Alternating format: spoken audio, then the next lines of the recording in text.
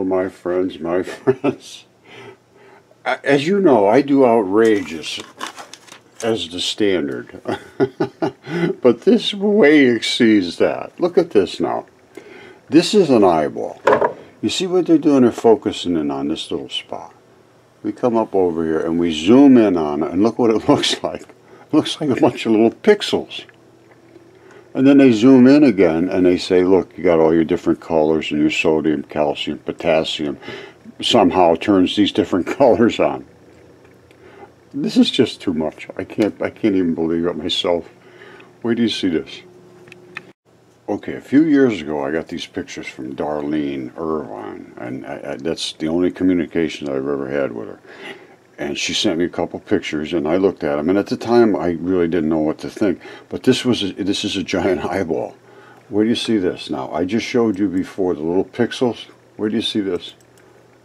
There's the pixels. There's the pixels running out through the. I mean, come on.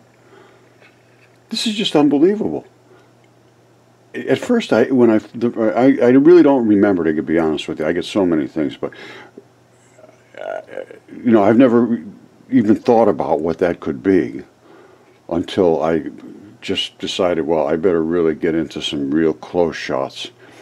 And the reason I did that was because I got a video from my friend Gil Headley, who is an anatomist, and he was doing all the nerves that come out of the medulla oblongata.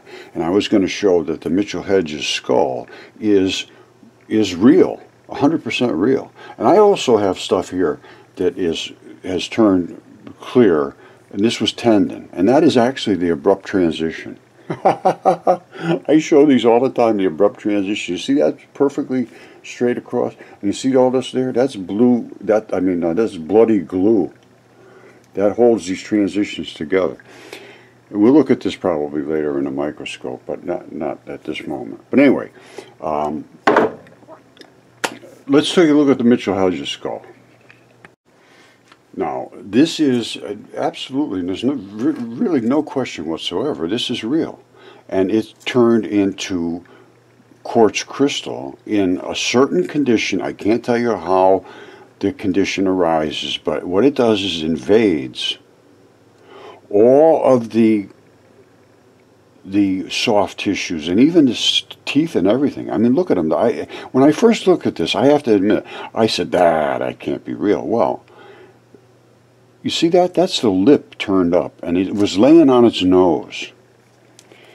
And the brain in the back, this little bulb here, went forward and left a cavity back here. But this is the key. This is how I know for sure, 100%, it's real. These are nerve fibers. Nerve fibers are coated with special collagens that keep them separated, just like insulation in wires. Totally different preservation on nerve fibers than is in normal tissue. It's a insulation. It's a membrane that does not get turned into completely, you know, clear quartz. It does. It has these fibers running through it, and there's no question. You can see the fibers. You see that? Nobody put those inside there. You see this back here? You see this? You see this ball move forward? You see this up against the face? Push back. This is 100% real. Plus, the jaw comes off of this, just like yours would.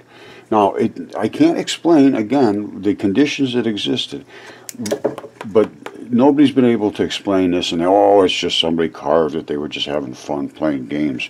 You know, of course, they chasing animals to eat and doing this at the same time. And this is the kind of stuff. Now, if you look at this, and we will in a microscope, there is a ton of layers in here. All right, people don't know about all the layers. Wait till I show you the brain with the layers in it, because I got so much stuff. People send me things. Where do you see this? All right, check this out. This is a brain, believe it or not, and I'll show you this. You see these little variegations that are little, you know, layering? You see it?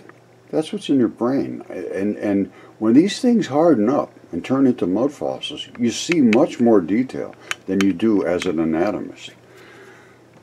They're layered in there for some reason. I don't know why. Are they different regions of the brain? Not sure.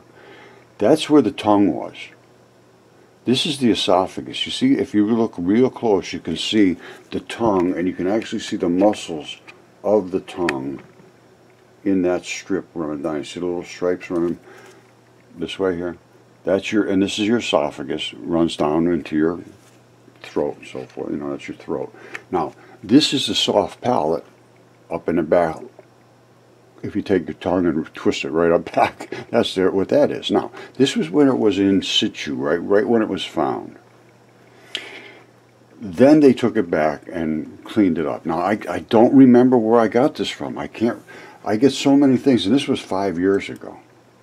This was back in 2017, November 2017. Now, here's the brain. Let's see. All right, this is the same brain. And this is after they cleaned it out. You see, these are all where all the neuron fibers are running through here. Those are fibers. Those aren't just little wrinkles and so forth. And again, this is also all nerve fibers. I mean, it's just stunning the amount of intricacy in this stuff. All right, here's it again. Alright, this could have been where an eye attached. I'm not sure. I'm trying to think of... Anyway, it's something attached there. An ear or an eye or something. What do we got here? There it is again. A little closer look at it. But you see all of those are fibers, nerve fibers and so forth in this thing. It's just stunning. And the layers of the brain when it was first found, before it was all cleaned up, that's where you can really see the layering. You see it down there? That's not just by accident.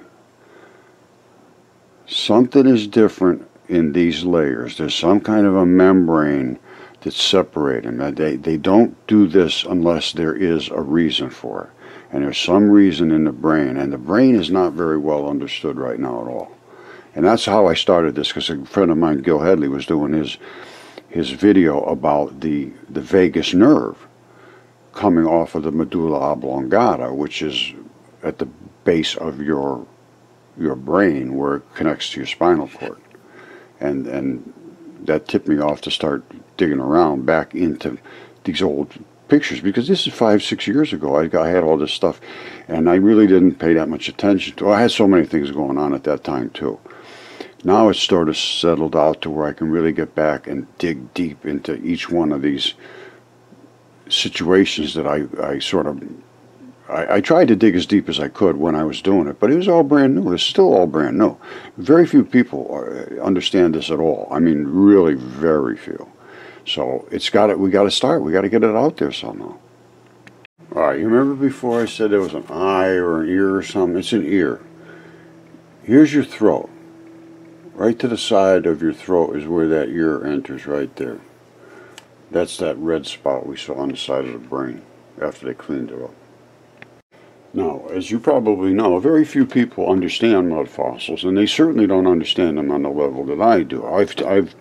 I know exactly what happens in this chemistry. I know that in most conditions what causes them to turn into mud versus different types of, like even Mitchell Hedges, the quartz. I basically understand the process now. Nucleophilic substitution, invasion, entering groups, leaving groups, stability, all of that stuff, and what you end up with. Now this is a head that was, you can see this nose is pushed right over and everything. This is the blood, the black and the red blood. Everybody that knows mud fossils now understands this. This ended up being a real problem. I was heavily involved in this. It's not my head.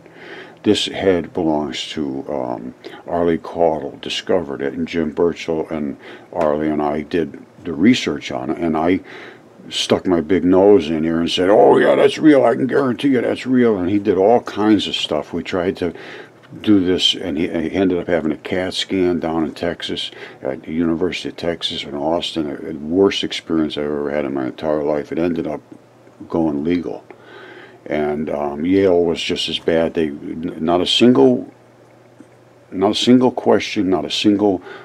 They wouldn't look at it. Nobody would look at it. This is what drove me off the edge. This is what made me go completely over. You know, I had expected them to take over on this. Absolutely didn't happen. I said, "I'm not walking away." And he said, "Well, have a nice day. See you later." I said, "Well, I guess you will." And hours later. You know, the other thing I want to point out is how I got involved in this is I saw this on TV. Scott Walter saw this, and I think it was less than 1 minute from the time he initially saw it the first time. He said, absolutely no question whatsoever. It's a carved sandstone head, never been alive. Totally wrong. And that was from the History Channel, and that was on TV, and I went after him, and we went back and forth a couple times, and finally he said, "I'm the expert, you're nothing, get lost." And he's never apologized, and I deserve an apology from you, Scott Walter, and the History Channel, and so does Jim and Arlie. This was all, we did everything that was expected of us. Spent a lot of money and time, you know, and I felt very bad that I got involved and brought these guys into this rabbit hole of denial. Not only by academia, but Scott Walter too. Refused to, and over the course of years I've been after him to say, you know, "Scott, stand up, do something here, man. You got a voice. Let's hear it." Dead silence. All right, that one showing the actual pixels inside, I believe that was from Darlene Irvine, and again, this goes back several years, and I'm not sure, to be perfectly honest with you. I believe that was it, and I would love to, for whoever has that eye, if they could comment, would be nice. We could take another look at it, and maybe even do a Zoom meeting about it.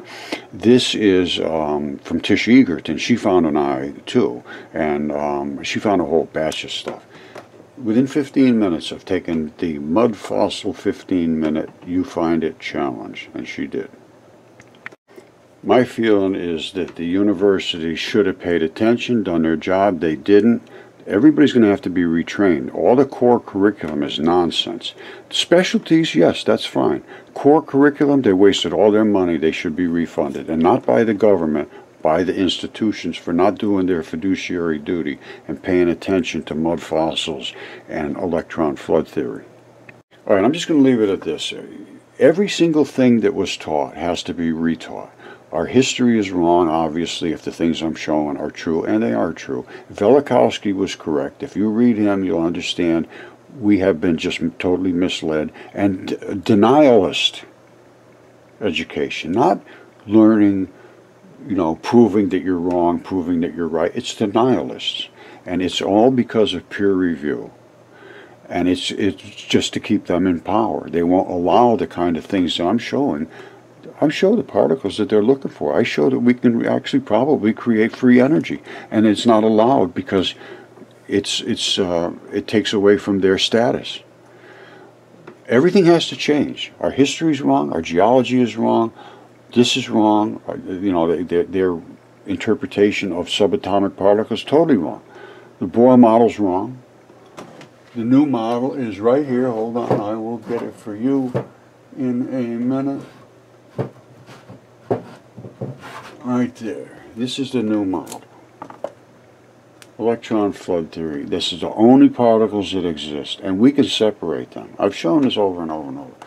If we don't do something soon, I just don't know what to do anymore. I can't believe they can get away with this for so long. Absolutely stunning how intransigent the educational system is.